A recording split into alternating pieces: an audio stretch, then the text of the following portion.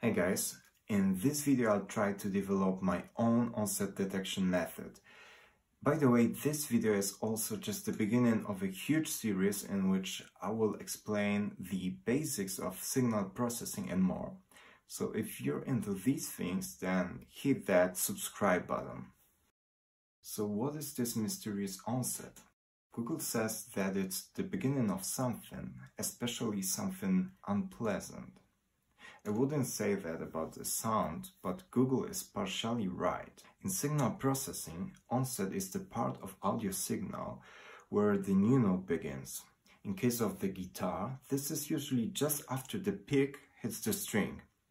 Take a look at this slow motion video.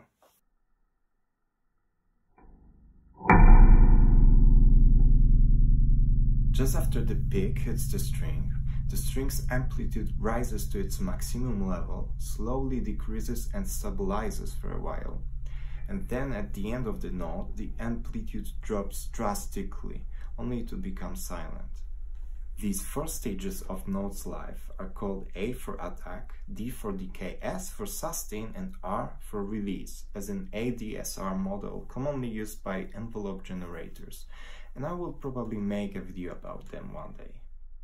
Okay, but what's all this for? Well, attack is the beginning of the note, so that's the onset.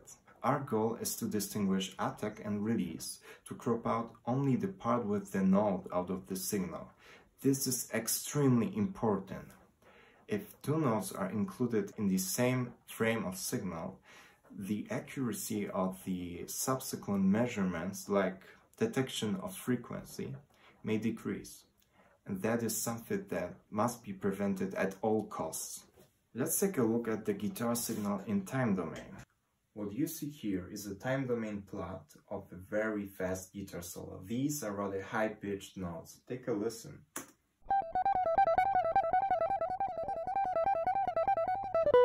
And now if we take a look at the very first note, it's quite easy to spot the attack.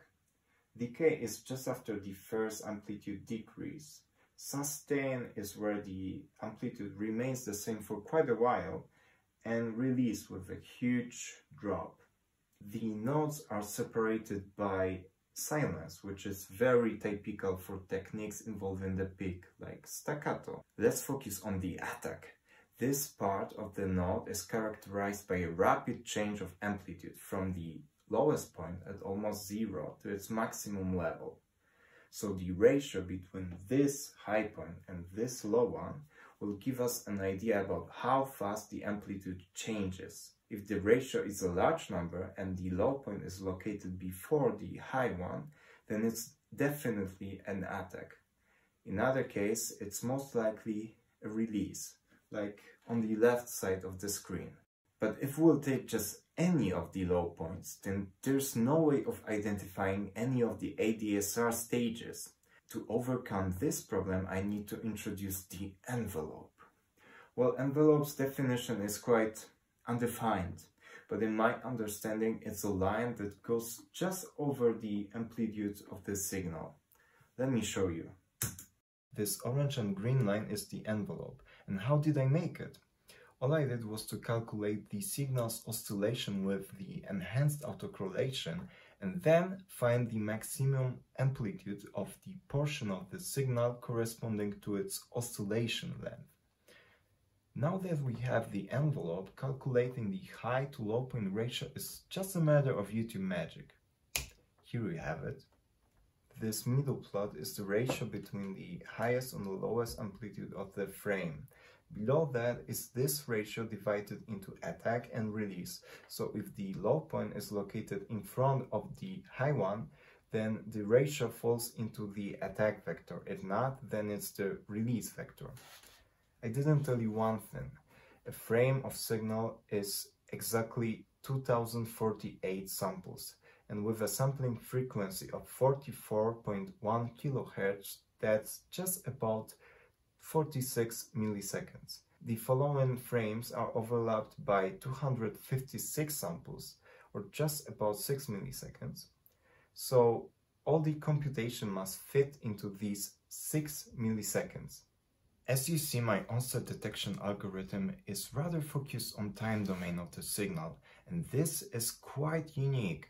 All the algorithms I have come across so far take the advantage of frequency spectrum analysis, but my goal is to find when a string is being hit, like in staccato technique. Frequency spectrum-based methods are great to tell that the tone has changed in legato technique, where there's no silence between the consecutive notes. I think I will add legato detection later, so subscribe if you want to learn about it. But for now, let's just do this string hit thing.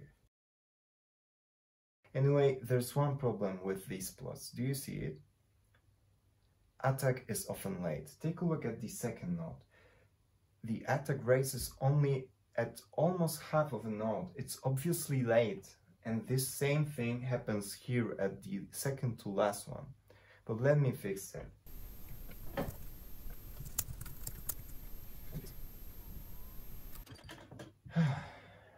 Okay, now that's better.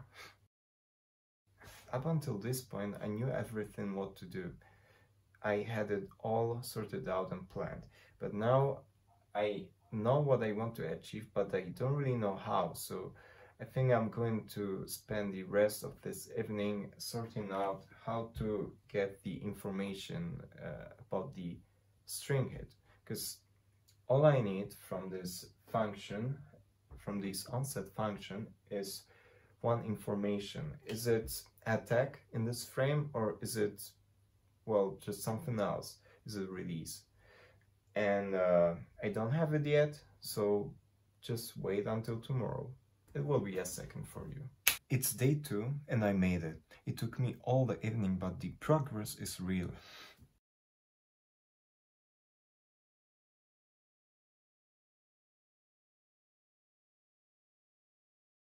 Okay, this last plot is the real deal. It's a combination of envelope ratio and signal power measurement, and with a few tweaks and a few very ugly if blocks, that's what we get.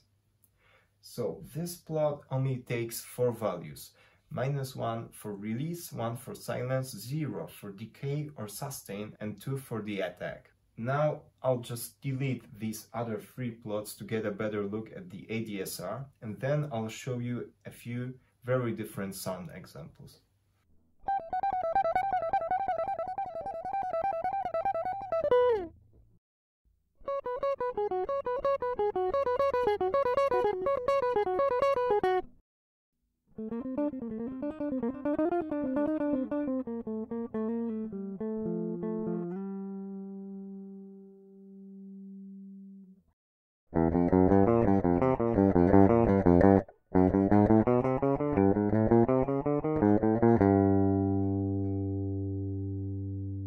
I have to tell you, this algorithm completely exceeded my expectations.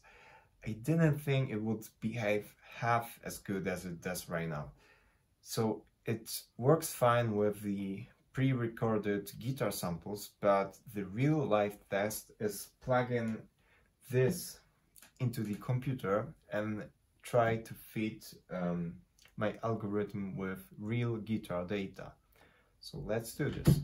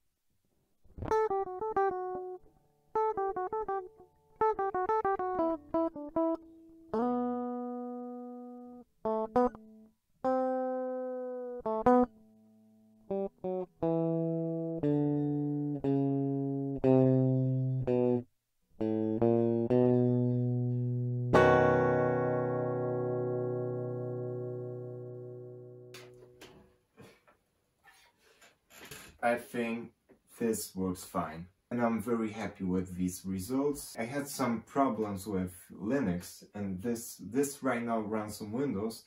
I was really upset just yesterday's evening, and I didn't have a chance to finish this whole recording just because it wouldn't work out on Linux. I don't know why. There is one error that I don't really know what means. Input overflow. I think that somehow this input overflow lowers the quality of this real-time recording. What do you think? How do you like this whole project, this whole idea about detecting single notes? I know this didn't detect all 100% of single notes, but I think it did about 80, which is still very cool, and almost always when it detected a note, the note really was there. So I think it works fine, and I'll just move on to another project. So subscribe, comment, give me your feedback on what you think about this project, and wait until the next one.